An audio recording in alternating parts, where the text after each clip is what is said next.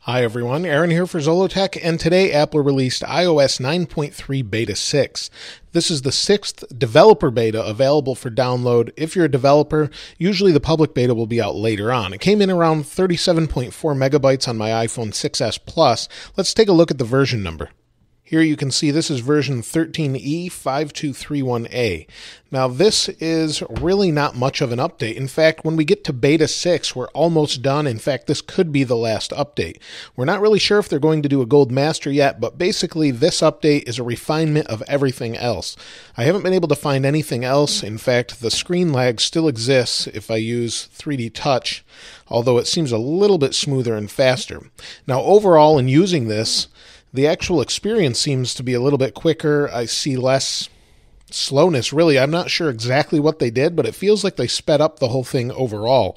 I'm not really sure if that's true, but only time will tell. Now, as far as the features, nothing's really changed here. Night shift mode still works basically the same exact as it did before, and it looks really nice. Everything's basically refined at this point. So there's not a whole lot of new features in this particular beta update, but it's basically a final refinement.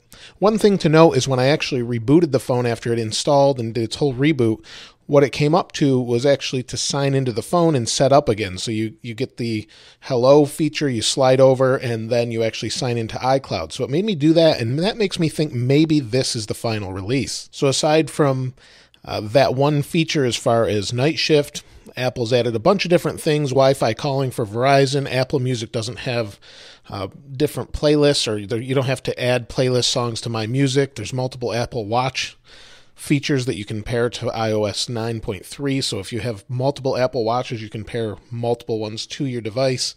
And a bunch of little fixes and features all over the place. So I think this may be the final release, or maybe we'll have a Gold Master in a week or so, and then Apple will release the final release, hopefully within a couple of weeks. They should have an Apple event coming up, and we'll see some new iPads, we think, and some other little things here and there.